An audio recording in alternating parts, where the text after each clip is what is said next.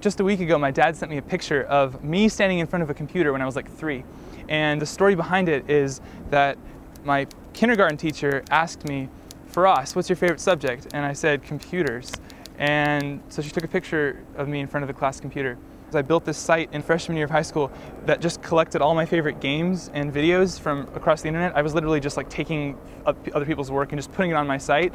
And then like tons of people came to the site, and I was like, whoa, this is, I just built this thing and put it out there, and like everyone likes it. That's cool, I should build more things. And then I built this site called instant.fm, which is a music site that's sort of like Spotify in your browser. It hasn't really taken off because it's not really a company, it's just literally a project.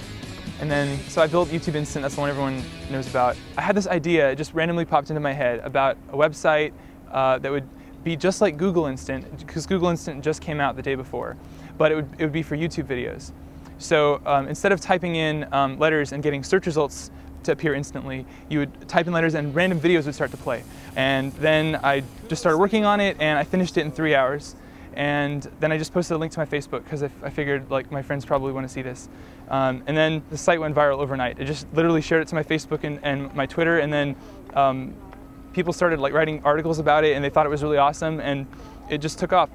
And then like two days later, the CEO of YouTube, Chad Hurley at the time, sent me a tweet and said, "Do you want to work at YouTube?"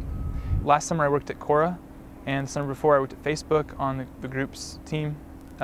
We launched the new version of Facebook groups, the one that like lets you add any of your friends without asking them to a group.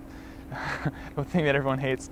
So I don't have any place in mind where I want to work after I graduate. I'm gonna just spend at least 3 months just like building out ideas that I've had for a really long time. I'm probably gonna do StartX or Y Combinator during that 3-month period, and I'll see what comes of it.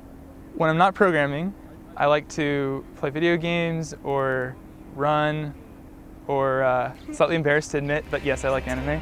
One thing that's kind of nice about anime is that the characters can have like much more broad, like a diversity of facial expressions than real people can. What the hell are you doing coming back here? It's weird at first when you first watch it, you're like, whoa, why are these guys just like going all out? They're like acting really sad, really happy, really goofy, really everything. But then once you get used to it and you accept like this is the way the genre is, then you just appreciate it more.